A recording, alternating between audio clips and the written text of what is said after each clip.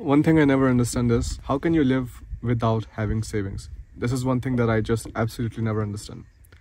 Many people, even when they have the means to save some kind of money, they still live paycheck to paycheck. The reason? Because they don't have any kind of responsibilities right now, because they want to live the life and do whatever they can while they can do it. And that's a very horrible way of living your life, because constantly you're in the survival mode. Only one thing has to go wrong in your life and your entire life will be just completely out of order. I mean, for real.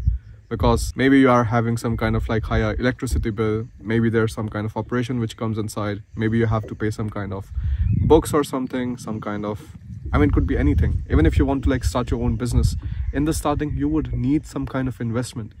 You would need some kind of softwares that you're using. You would need some kind of resources. And if you don't have the savings put to the side, you will just never be able to take the step in order to do something good for yourself. And you'd be constantly in this grind from morning till the evening and over again throughout Monday to Friday, and Saturday, Sunday would be the time that you'd be looking forward to for the rest of your life. Also these days, it has become an excuse for many people and they just claim it as live in the moment and you don't know what happens next. And I think, again, that's a very immature way of living life. This could be something that a child could be doing, not a grown man.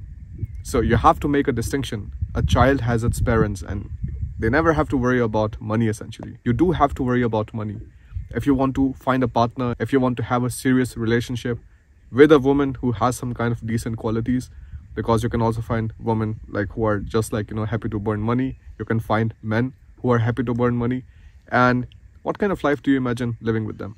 So this is something that you really have to decide for yourself and for your future self, because you don't want to be the person who is standing in front of the Walmart and greeting everybody who is coming inside. And I mean it as no disrespect whatsoever. These people also work hard. But when you have the opportunity right now to make a better life for yourself in the future, then why shouldn't you do it? Any kind of excuse you give me right now, that's just nonsense. I don't count it.